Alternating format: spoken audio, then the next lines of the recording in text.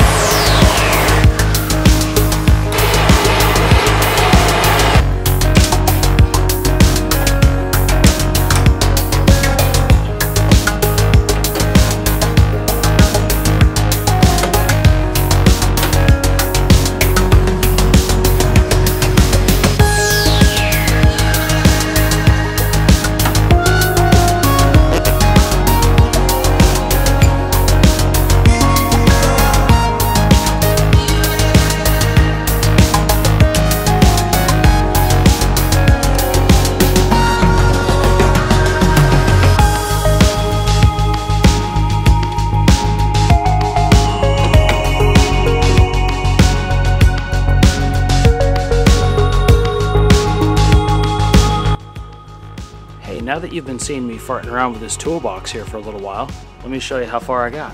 What I started with here is a Group 24 Duralast Platinum AGM battery. This is a glass mat battery, which means no sulfuric acid fumes from a battery.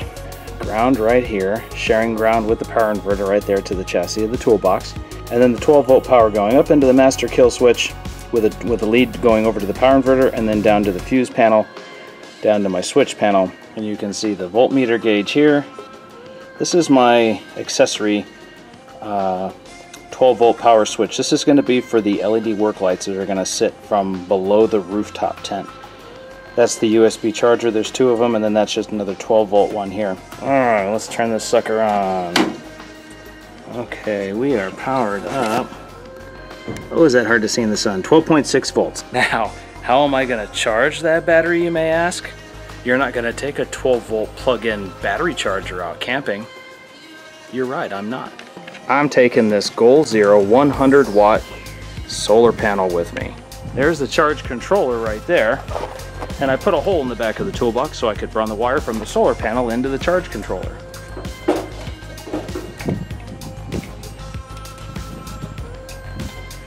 Now my baseline voltage in this battery is 12.6 volts. Let's see what the solar panel does. Alright, I get a slow green blinking light over there, power, which means that the solar panel is charging the battery. 12.8 volts.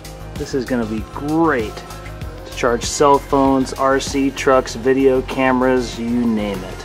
Now, I wanted to make that charge controller more temporary mount inside the toolbox because if I'm off camping and I don't have the trailer with me, I may still want to take the charger, the charge controller, and the solar panel to charge the Jeep's battery. So, multiple applications here. Now, in just the brief few minutes that I've been sitting here with this connected, I'm already up to 13 volts connected to the solar panel.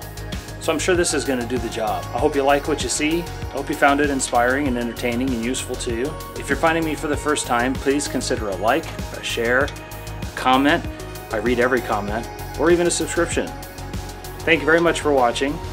I'll see you again next time.